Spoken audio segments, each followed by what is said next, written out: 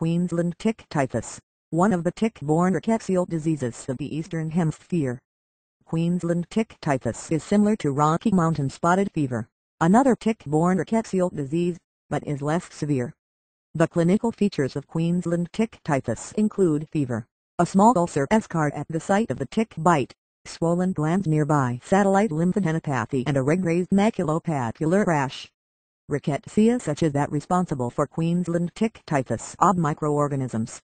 Like viruses, they have to live within other cells to survive. But like bacteria, rickettsia use oxygen, have metabolic enzymes and cell walls, and are susceptible to antibiotics.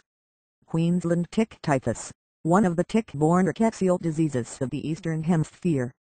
Queensland tick typhus is similar to Rocky Mountain spotted fever, another tick-borne rickettsial disease, but is less severe.